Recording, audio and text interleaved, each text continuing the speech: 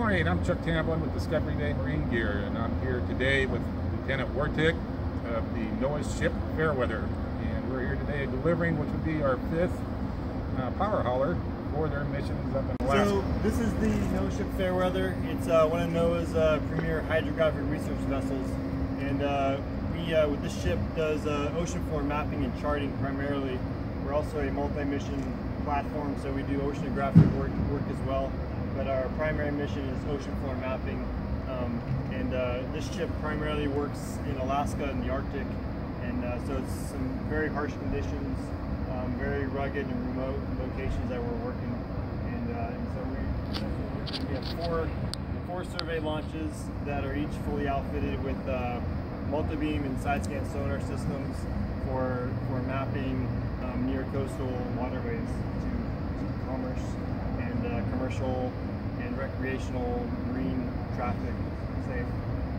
That's pretty much our primary mission. Now your boat, how big is your boat here? It's a 231 foot ship, and each of our 4 launches are 32 feet.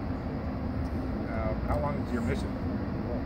We will typically sail from Seattle or Newport, Oregon in late March, early April, and we'll be on a project, different projects throughout Southeast Alaska, all the way to Alaska, or sorry, the Arctic, typically until about November.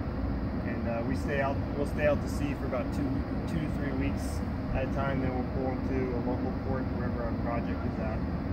Where's your mapping taking you this year? This year we're going to be starting out in Southeast Alaska and Prince of Wales, the southwestern part of Prince of Wales, and then we're going to be going to Shumagat Islands, and then all the way up to Barrow. Chuck Tamblin again with Discovery Day Marine Gear, and we're now on one of the working skiffs of the NOAA ship Fairweather, and Lieutenant Wartick is going to explain the missions of these boats and how our equipment and theirs is being used. Lieutenant? So we use these skiffs for doing hydrographic survey work closer to shore than what the ship can do.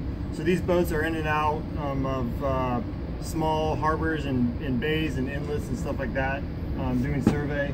And as we're surveying with our multi-beam, we have to correct for a refraction as the multi-beam is pinging in different types of water.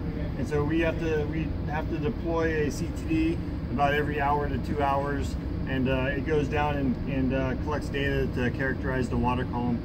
And so for deploying that, we use pot hauler. This thing weighs about 50 or 60 pounds, I guess, and it'll go down anywhere from 10 meters to 200 meters of water.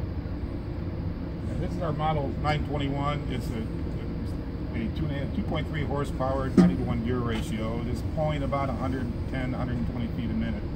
And I guess you're using a 3/8 line on here. Okay. We've got a custom installation mounted directly to the rail. And this one's been in use since last year? Yep. Okay. And we've got, you said, a total of 5 that's going on board.